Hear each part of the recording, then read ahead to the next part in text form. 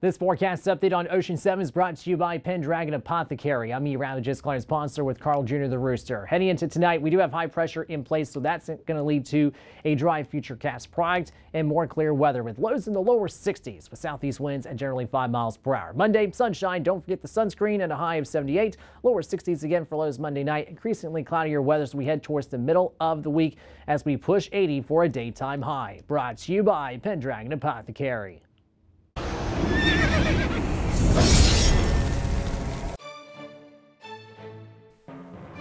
Pendragon Apothecary, offering ancient medicines, herbal adaptogens to build immunity, and an array of mushroom powders and elixirs, and a complete line of CBD products, oils, teas, coffees, and gummies. 1016 Government Street, downtown Ocean Springs. Online, pendragonapothecary.com.